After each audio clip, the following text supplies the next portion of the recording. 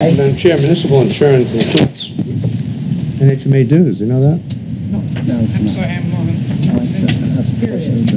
Madam Chair, I'll move $3,838,501. Seconded by? What was the number again? $3,838,501. Thank you. Liability and general insurance, health insurance, life insurance, unemployment, workers' comp, and New Hampshire Municipal Association dues. Who is the second, please? Mr. Maurer, second. Mr. Maurer, seconded. You understand the intent? Yes. All right, in favor? Have discussion, please. Oh, why? There was a little gap there. There was a little delay. Okay, discussion. Madam Chair, among the line items in this municipal insurance general line item is NHMA dues. The Budget Committee has enjoyed access to NHMA's legal services, as well as their coming in and doing a seminar for the Budget Committee, which has proven helpful. Though some people may not agree that it's proven helpful, I believe most people think it has. I certainly do. Common education is always helpful. However, I'm a little concerned, what I've been hearing recently is that our access to NHMA has been cut off, and so my motivation on this NHMA due line item is being somewhat deteriorated as a result of that cut off. The cut off I'm referring to, Jenny, is I have not confirmed it, but I have been told that the Board of Selectmen made a motion in one of their non-camera meetings to not allow, or I should say, to allow certain people only to contact NHMA and ask them questions. Those people/entities did not include the Planning Board, did not include the Zoning Board of Adjustment, did not include the Budget Committee, etc. As I said, I didn't read the motion itself, but I understand it to be true. And so I'm concerned about the NHMA being not as advantageous to the town as it has been. And I'd be delighted if Rusty could talk to us a little bit about that as the selectmen's rep. Trying to remember back as best I can. If you had asked me beforehand, I could have probably made sure I had a better answer for you. It was December 5th, Rusty. But I think anytime anybody's had any questions, that we've allowed them to go to the NHMA. So what you did with your vote, because that was not; those are not sealed minutes. Yep. What you did with your vote was cut off everyone lower on the list except for the manager, assistant manager, town council, tax collector, and town clerk. It doesn't stipulate what entities were on the list under those four particular positions. But you stated at that meeting that other chairmen, et cetera, would have to go before the Board of Selectmen. Correct. Request permission. Isn't that we weren't going to let you do it? It had to go before. It would have to be a request. It would have to go through the request. Correct. Of the to the Board of Selectmen. Correct. Not that we wouldn't let you do it, just it had to come through as a request. Now, I will share one comment with you regarding this. I took over as chairman of the Budget Committee in September when Mr. Nick Bridle resigned because of his new job. And in end of October, early November, I had a question, so I called and reached Attorney Buckley at the NHMA. And of course, having served on the Board of Selectmen, I had his phone number, so I called. And I don't even think I remember what the question was, but I called, and he was exceptionally rude. And after that, he said, oh, well, how did you get through? And what, you're supposed to be in line, you're supposed to hang up and go and get in the queue because you're interfering with other people who have already phoned in and are trying to get questions answered. So I said, well, this is very nice. So I hung up. And then I heard from an individual that town council had notified the New Hampshire Municipal Association when Nick Bridle took over as chairman of the Budget Committee in March. And so I said, oh, well, then I'm missing something here. I should have stopped by to see town council. So I stuck my head in Mark's office one time when I was in the town office in early November. And I said, by the way, Mark, I understand that you notified the Municipal Association when Nick Bridle took over as chairman, so he could call in. And would you be kind enough to notify them, because it probably slipped through the cracks, that I assumed the chair in September. I never got a response. I never heard anything. I was never notified. As I left, I didn't stand there and berate Mark. I just asked him if he'd please do the same thing that he did for Mr. Bridle when he took the chair. And as I was walking away from his office, his secretary is right next door, and I said, Ann, you know, when you get the memo or whatever it is, would you just call me and tell me, and I'll just pick it up. And I got no response. So the Municipal Association is not on my good list, but that's all right. Now, we've beaten that to death. But after you make that point, subsequent to that, as I understand it, the Board of Selectmen made another motion. Previously, you made a motion that said only chairman can contact NHMA without saying, may I please, to the Board of Selectmen. Mm-hmm. And after this point, December the new 5th. motion was Cut everybody off the list. certainly cut except off the top chairman, 5. everyone except for town treasurer, town clerk, and Town manager, whoever. assistant manager. Individuals. Whatever. Everyone but those individuals named have to go do may I please to the Board of Selectmen. Mm-hmm. And so when I said cut off, that's what I meant. We felt cut off. Okay, all right. Okay. So does that not also suggest, because it kind of does to me, that the one free seminar the town is entitled to, forgive my throat if you will, the one free seminar the town's quoted to is entitled to because of NHMA's policy, when you pay the enormous dues that we do pay, that the town gets one free seminar a year. We discovered that a few years ago, and we've asked for the Budget Committee to use it, because we wanted to have a common education for the whole Budget Committee, have it on TV so everyone in the town could have that education as well, because we value having a common education. So with this recent action, it kind of suggests very strongly in my mind that we may not have access to that NHMA seminar next year, which is pretty disturbing, because it was like a very important thing. I don't believe that's so. I mean, just, all you have to do is ask, and we can make sure it's done. Well, we did. We asked, the Budget Committee asked in late November for Regina to get a sense from the Board of Selectmen on whether they'd be inclined to do that. She said she would, and report back at the next meeting. She has not done so yet. Well, I'm not Regina, I'm not, I understand. I don't know what she's...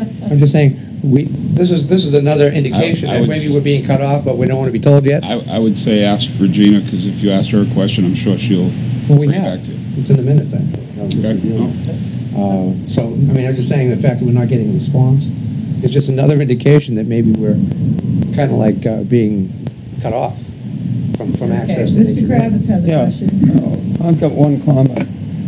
The Budget Committee has new people coming on periodically. It takes few years to know what happens in the town. They only learn by asking the department heads questions while they're here. So having a Budget Committee submitting questions beforehand is fine, but any member of the committee is going to ask department heads whatever they want to ask. They're residents and they have a right It's to not on the municipal insurance line that we're discussing, Sonny. Okay, Mr. So my issue is that, you know, I'm inclined to maybe think about cutting this out. And I'll say the reason why. 3 years ago, David Lang made a motion, you may recall, at the deliberative session to cut out the NHMA dues. And the deliberative session approved that. But the voters did not approve the budget, so it ended up to be a default budget. Right. So that cut didn't count. But one of the things that occurred was that the Budget Committee encouraged the Executive Director of NHMA to come before the Budget Committee and explain who exactly they were and what they're about, so that we could have an understanding going forward to the, you know, and we got a good education out of that. You were there, Mike, right? It was very enlightening, and we didn't realize, for example, that the town was entitled to a free seminar. Apparently, we had been entitled to that for many years and never been used. And so we learned a lot from that. And there were some pros and cons in my mind about NHMA, as there would be any organization. No organization is perfect, right? No person is. And so we learned some of the good stuff and not so good stuff. And on balance, I thought, and others in the committee agreed, that we should probably continue to fund it because there's a net value added to the entire town. Independent of the fact that they themselves admitted they are, in fact, that central purpose, a lobbying group at the State House that lobbies for the Board of Selectmen. That was what they said. Okay? Now, they do other stuff that is very useful to the town, and oftentimes their lobbying efforts on behalf of the Board of Selectmen are actually in concert, are well aligned with the Budget Committee's interests and other elements of the town's interest as well. Sometimes they're not, most of the times they are. So on balance, I saw a net advantage. But when I see us not having access, as we have for years, call up the NHMA attorney. I don't think we've ever abused it. I don't think I personally called him once. All right? But knowing he was there was very helpful, because I would go over and watch the videos, and I would get my answers that might pop up during time. I'd get it off right off the video. I didn't need to call him. All right? But knowing he was there was very, very comforting kind of thing. Maybe others have. I guess Mary Lee's had a question she wasn't allowed to get access to. That is very disturbing. And it takes off the positive elements that I said, it's a net plus, and now I'm thinking, maybe it's not a net plus anymore if we're being kind of cut off. I don't think it's the NHMA that's cutting you off. No, it's not. So why blame NHMA? I'm not blaming them. What I'm saying is that their ability to deliver all those Municipal pluses, Association. Yeah, but I mean, his thing was he was told not to only Well, deal I with didn't certain know that, people. but I tried clarifying with council, and that got nowhere as I well. think this all is in the thing. We all got to get along, whether you're budget committee, selectmen, school board, or precinct. You all have to work together because it's Hampton. I appreciate that, but the selectmen chop us off. That doesn't sound like a very nice thing to do Well, to then me. I'd go in and talk to the selectmen. well, that's why we have a selectman's rep. We're talking to So we him have a now. selectmen's rep here. And he's saying, gee whiz, anybody but here tonight. But Jenny, just to be clear, I'm not blaming the NHMA. What I am saying is that the value added that they did bring to us has been lessened by a consequence not of their own making. Right. Okay? So I'm not blaming them. All right? But the only action the Budget Committee can take is either to fund or not fund, or underfund or something to that effect. All we can do is affect the fund. That is to say, the funding mechanism. And so that's all we can do, is consider the funding mechanism in that context. And so that's why I bring it up. I'm not beating up on NHMA. Okay, Mr. Henderson has a question. I guess my question is going to be is why was there another layer added to the budget committee? I mean, in the past, okay, I'm sure I've watched some of this, and with some of us in there, we have questions, okay? So we would go through the board chair, and then she would relay that to the NHMA. Now we have this like, well, we have to come to you, where we have to specifically advise, what we want for an answer before, or what we want for a question before we go forward.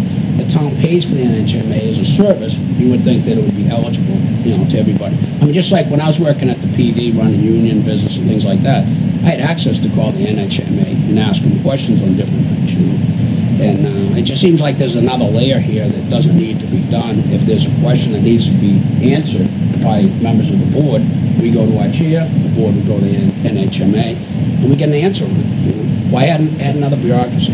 And I agree with Jenny, we're all trying to work together. That's what we're all here for, And they demanded that Channel 22 be turned off. Well, that's a at the different end of that topic. meeting. No, it's not a different topic. That was NHMA, I believe, that did that. What? NHMA is the one that did Yes, that. they did, and they said because they represented the selectmen and they weren't going to give any legal advice They did on not say camera, that. and they gave no legal advice whatsoever. Well, But that's another story. My question is, why did we add another layer? Yeah, If that could be answered. well, you I'd can. have The to go problem back we and, solved. And the selectmen can't account for what the NHMA, and I'll have to go back and look and see why we did that. I can't answer that off the cuff. okay, we You have, said you're gonna go back and look at it, when might we get a response? Oh, it'll probably take, either Regina will bring it back to you, or, but as soon as I can look at it. I'm not gonna give you an uneducated answer. I'm not gonna. Can we have that by Thursday? Very odd. The layer is, the proposal is there, it almost seems like what it appears to be. Hopefully it's not, to cut people out. It's actually going in front of the selectmen all the time. I think it'd be a pain to you people if people wanted to ask you and they had the advantage of going before. It doesn't seem to make any positive sense, but it's interpreted as being negative. Does that make sense to you, what I just said? I can understand what you're saying, but I'm not gonna answer your question until I can look at it. Can we have Give me that? a chance to look at it first. Thank you, Rusty. Can we ask? Okay, we I'll try to do have- the best I can. Madam Chair, I'll do the best I can. Thank you. I'll do the best I can. where we're at presently then with this is, we can leave it in, and we can't touch it again, unless someone brings it up at public hearing. We can. Or we can take it out, and we can't touch it again, unless someone brings that up at public Well, hearing. you're still doing final review Thursday night. No, we're doing Well, final we have a- review we have a now rule. and Thursday night. Right. But you have the right to say your piece at the deliberative session, like any public individual. I have a bottom line total, 2017, for municipal insurance, $3,838,501. Can I get a statement from Christie perhaps, or town manager, about the accuracy of the actual insurance numbers here? Are they all like solid estimates? I mean, are they quotes or what? Is that the same total you have, Christie? Yes, that's the same total that I have. Okay. Our life insurance rates are set, they're based on salaries, so when there's changes in salaries, that number does fluctuate. So basically, it's all the salaries in the budget were used, multiplied by the rate, to get that number. Liability and workers' compensation are the quotes that we did receive from private. Those are the quotes there. And then health insurance is based on all of the current employees, the plans that they're on, any known changes that I was aware of. If I knew someone was pregnant and gonna have a child and would be upgraded to a family, I did incorporate that into these numbers. And any empty or vacant position, I think there was a couple at fire and maybe one at public works at the time. We always have just assumed a two-person plan for that position, just to be safe. We don't assume they're gonna be a family, but we also don't wanna assume that they're gonna be single. So that would be one of the assumptions that was made on the health insurance line, would be for any vacant positions. When you say the life insurance is based on salary, you mean full-time salary, right? Yes, With one exception. the life insurance, yes, the salary, and then, the town manager is included in that also, Right. with that number. So there's And one the part-timer police that's included in that, special. And police specials, and police specials, which are in their union, contract, basically. according to their contract. According they to have the be contract, insured for a right, certain yeah, amount. So it's Okay. full-time contracts, union contracts, and one part-timer, the assistant town manager. Okay. Thank you, Madam Chair. We have a bottom line, 3,838,501. Who made the motion? Ms. Julie Branch made the motion. Mr. Motion. Mauer seconded. Laura. I think. Mr. Morris, second. Okay, you understand the intent. In favor of finalizing this figure under municipal insurance to go to the public hearing. Unanimous. Okay, unanimous. Madam Chair,